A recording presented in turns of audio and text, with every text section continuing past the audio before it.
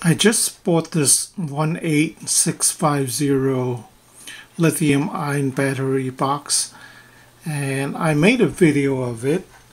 I put it up on YouTube, and I was explaining that you can use the mini USB port to charge it, and there's also another plug.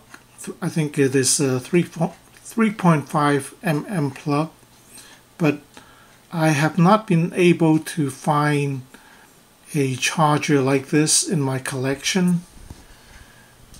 This is the video I made when all three are lit and they're until 100%. I found my new Bluetooth speaker. The indicator light, mini USB port. Right now it is playing. I think this is just the sound is through the Bluetooth. Regular 5-volt USB. Okay, just stop charging. Green light is on.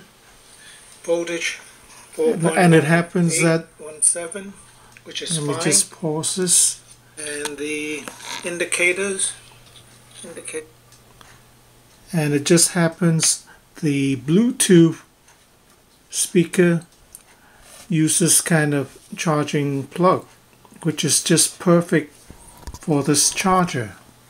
So basically all I have to do to charge this is plug it in.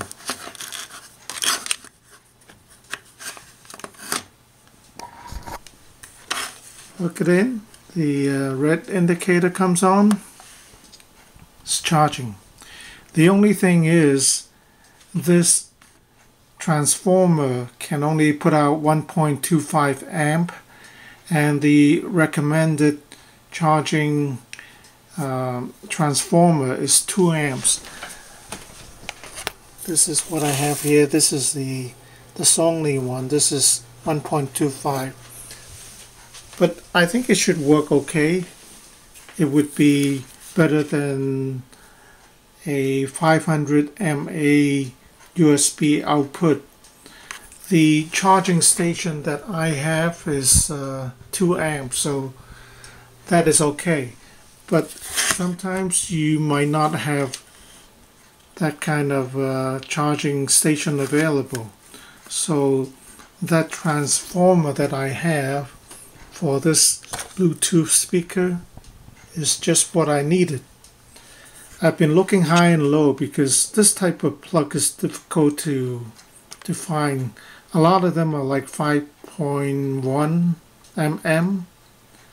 So in fact another YouTuber from Belgium, Ricky, was asking me about this input. And the lights, hey, all three of them are I just found it. It's kind of serendipitous. I'm ready to go.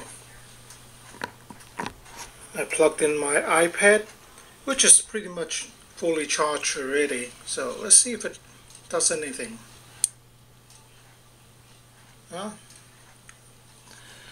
So okay. It will turn green, like hopefully, when it's finished. Actually went up to 99%. Alright, thanks for watching.